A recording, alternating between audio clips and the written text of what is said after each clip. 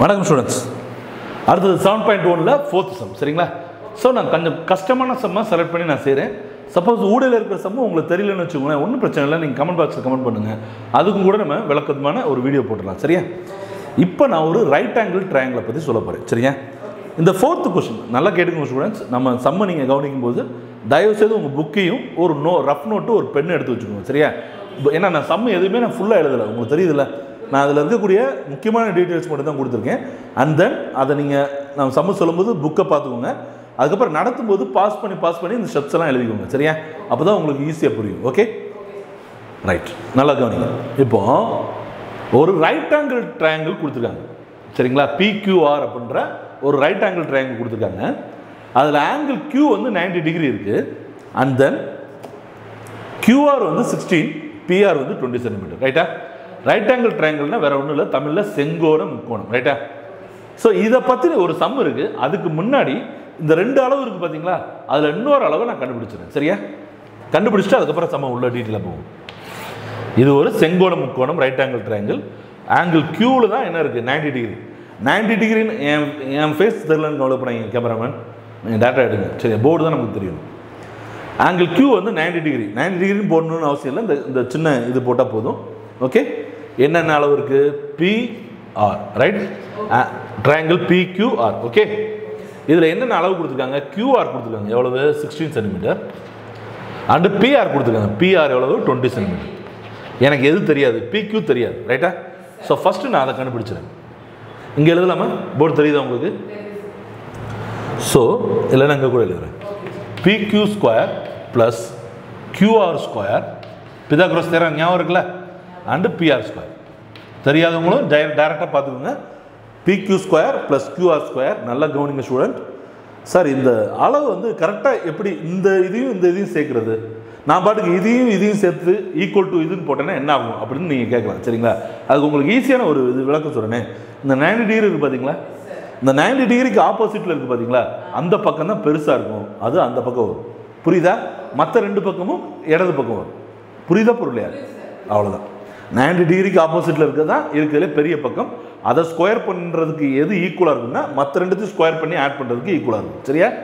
சரி, இப்போ PQ square எனக்கு தெரியாது, ப்ளஸ் QR ஸ்கொயர் எவ்வளோ தெரியும் 16 ஸ்கொயர், அண்டு PR ஸ்கொயர் எவ்வளவு 20 ஸ்கொயர். அப்போ 20 ஸ்கொயர் எவ்வளவு 16 ஸ்கொயர் எவ்வளவு 256 சரியா. அப்போ PQ square plus 256 is equal to 400. அப்போ 256 அங்கே போச்சுன்னா minus is equal to 400 minus 256 கழிச்சிங்கன்னா என்ன வரும் 144. 144ன்றது 12 ஸ்கொயர் ரைட்டா. அப்போ PQ இஸ் ஈக்குவல் டு 12. எனக்கு என்ன கிடச்சிருக்கு, PQ வந்து 12ன்னு கிடச்சிருக்கு ரைட்டா. சரி, இதில் எதுவும் டவுட் இருக்கா உங்களுக்கு? இப்போ எனக்கு 3 அளவு கிடச்சிருச்சு. ஓகே, இந்த இங்கே எழுதுவா, நான் ரவுண்ட் போட்டிருக்கேன், ஏன்னா அவங்க கொடுக்காத டீட்டெயில் ரைட்டா, சம்பளம் கொடுக்கல, நான் இப்போ கண்டுபிடிச்சி எழுதுனா ரவுண்ட் போட்டிருக்கேன் ரைட். இப்போ இந்த இதை பாருங்கள், இது ஒரு ரைட் ஆங்கிள் ட்ரையாங்கிள் சரியா. இப்போ நம்ம படம் மாதிரியே இருக்கா, இது வந்து PQன்னு வச்சுக்கோங்க, இது QR, இது PRன்னு வச்சுக்கோங்க சரியா. இப்போ நல்லா கவனிங்க, இந்த இடம் இருக்குது பார்த்தீங்களா, இதை நான் என் விரலில் எப்படி ஒட்டியிருக்கேன்னு வச்சுக்கோங்க, அல்லது ஒரு கம்பியில் எப்படி ஒட்டியிருக்கேன், இந்த இடத்த ஒரு கம்பியில் ஒட்டியிருக்கேன். இப்போ இந்த கம்பியை சுற்றும்போது என்ன ஆகுது, சுற்றுமா சுத்தாதா? அதாவது இந்த ஆக்சிஸை இப்படி பிடிச்சிக்கிட்டு நான் இது இப்படி சுற்றும்போது இப்படி சுற்றுது சரிங்களா. அப்போ இங்கே ஒரு பாயிண்ட் மட்டும்தான் கிடைக்கும், இங்கே ஒரு பாயிண்ட் கிடைக்கும், ஆனால் கீழே என்ன கிடச்சிரும், ஒரு சர்க்கிள் கிடச்சிரும். புரியுதா பொருளையா? அதுதான் ஒரு கோன் ரைட், அதாவது தமிழில் கூம்புன்னு பேர் ரைட்டா. இவங்க கொஸ்டினில் என்ன கேட்டிருக்காங்கன்னா, இந்த ரெண்டு அளவு இருக்குது பார்த்தீங்களா, PQ QR. PQவை இந்த ஆக்சிஸை வச்சு சுற்றுனா ஒரு கிடைக்கிற ஒரு கோனும், அதுக்கப்புறம் QRை இந்த QRை இப்படி முதல்ல இப்படி சுற்றி இருந்தேன்னா அடுத்து இப்படி. சரி, தெரியுதுங்களா உங்களுக்கு? ரைட்டா. அப்போ PQவை இந்த ஆக்சிஸை வச்சு சுற்றுனா ஒரு கோன் கிடைக்கும், அதே மாதிரி QRை இதே மாதிரி ஆக்சிஸில் வச்சு சுற்றினோம்னா ஒரு கோன் கிடைக்கும் சரிங்களா. ரெண்டு கோனில் எது பெருசுன்னு கேட்குறாங்க, அவ்வளோதான் கொஸ்டின். புரியுதா உங்களுக்கு? சரி, சம் போலாமா? ரைட், கவனிங்க. மைக் மாட்டிருக்கனால கோயிலை சுற்றுற மாதிரி சுற்ற வேண்டியது இருக்குது ரைட்டா. சரி, சம் போலாம். இப்போ first case 1 பாப்போம். rotated about QR. first என்ன பார்க்க போறோம்? rotated about QR. நான் சுருக்கமா எழுதுறேன். அப்ப QR இந்த பக்கம் வச்சிட்டு இது Q இது R, அப்ப இது என்னவா இருக்கும்? P. சரிங்களா? இது வந்து ட்ரையாங்கிள். இப்படி நான் சுத்தும் போது இப்படி ஒரு ரிவால்வ் ஆகும் இல்லையா? அப்ப இந்த P இந்த பக்கம் வரும், P டேஷ்னு வச்சுக்கோங்க. சரியா? அப்ப நான் சுத்தும் போது இப்படியே சுத்திட்டே இருக்கும்போது கீழே ஒரு சர்க்கிள் கிடைக்கும். ஏன் நான் டாட்டர் லைன்ல போடுறேன்? ஏன்னா டாட்டர் லைன்ல ஏன் போடுறேன்னா இது வந்து உங்களுக்கு கண்ணுக்கு தெரியாது. சரியா? ஏன்னா சுத்தும் போது ஏதாவது ஒரு சைடு மட்டும் தான் தெரியும், இன்னொரு சைடு தெரியாது. சரிங்களா? அதனால நான் இப்படி டாட்டர் லைன்ல போறேன். புரியுதா? இப்போ நல்லா கவனிங்க. எனக்கு ஏற்கனவே அளவுலாம் தெரியுமா? அப்ப அந்த கோணு கண்டுபிடிச்சிடலாமா? நல்லா பாருங்க. இதை வச்சு கண்டுபிடிப்போம். PQ எவ்வளவு? 12. அப்ப PQ எவ்வளவு? 12. ரைட்டா? அதுக்கப்புறம் இந்த PR எவ்வளவு? 20. PR எவ்வளவு? 20. அதே மாதிரி QR எவ்வளவு? QR 16.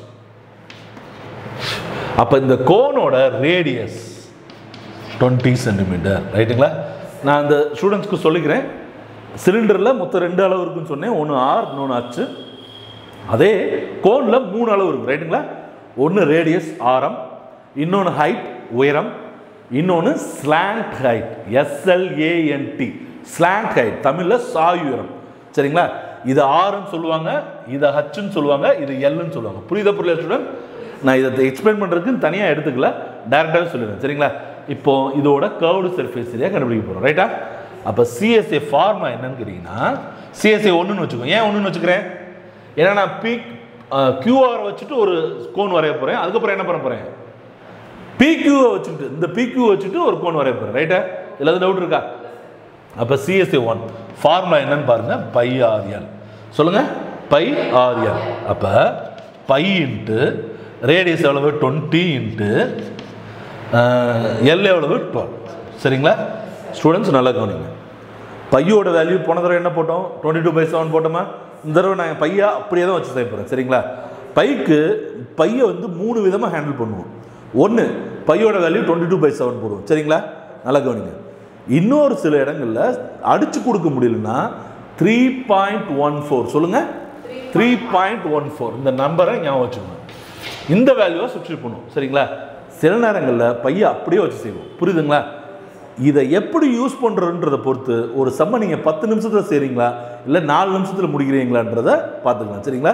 ஸோ பையை எப்படி நம்ம யூஸ் பண்ண போகிறோன்றதை பார்க்கணும். ரைட்டா? நான் இங்கே ஏன் பையை நான் அப்படியே வச்சுக்க போகிறேன்னா நல்லா கவனிங்க. அவங்க 2 கோனில் எந்த CSA பெருசுன்னு தான் கேட்குறாங்க. சரியா?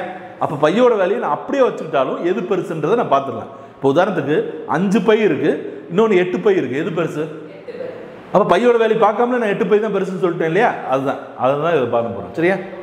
அப்போ பாருங்க, 2 பேருக்கு என்ன வரும்? 240 பை. என்னதுங்க? 240 பை. சரியா? அடுத்து இன்னொரு கோன் கண்டுபிடிக்கணும்ல, பார்த்துடலாமா அதையும்?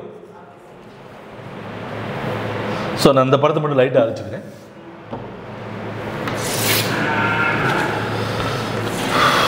இப்போ எதை நான் ஆக்சஸ் பண்ண போகிறேன்? ஃபர்ஸ்ட் எதை பண்ணியிருக்கேன்? QR பண்ணியிருக்கேன். அடுத்து என்ன கேட்குறாங்க? PQ கேட்குறாங்க. சரியா? So case 2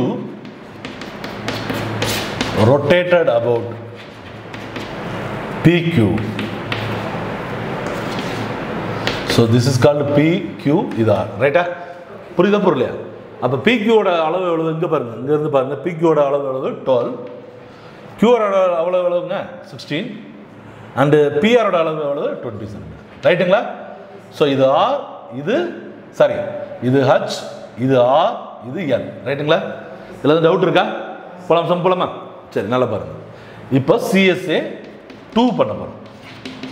so πRL that is equal to pi into radius எவ்வளோ சொன்னேன்? 16. L எவ்வளவு? 20.